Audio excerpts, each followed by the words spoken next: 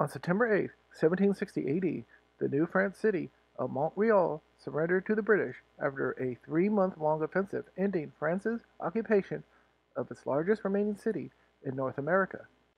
The vastly outnumbered and wary French soldiers were led by François de Levis, who tried to keep the morale of the soldiers up after the fall of Quebec nearly a year prior.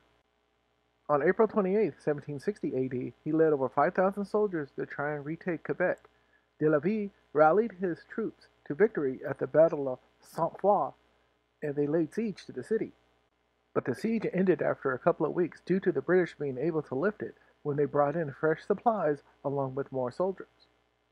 Sadly, any hope for the survival of the French territory in the northeast was doomed due to the British Royal Navy destroying their supplies at the Battle of Resugage.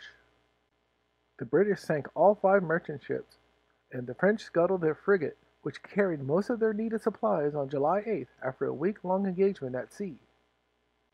The British army led by General Geoffrey Amherst, along with the Iroquois Confederacy, on July 2nd led a 3-pronged attack upon Montreal.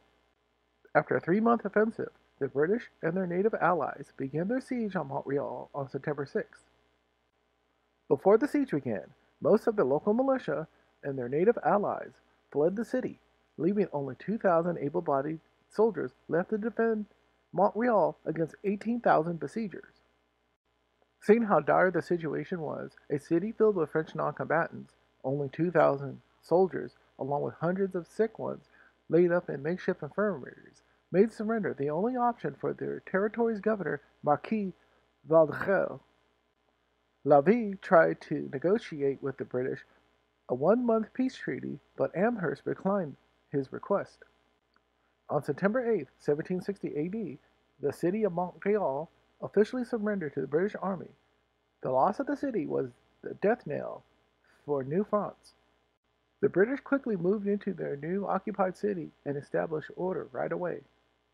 The new British government declared that the French Canadians of the city were allowed to stay if they chose to and were granted freedom of religion, free from fear of being deported, and they were allowed to keep their property.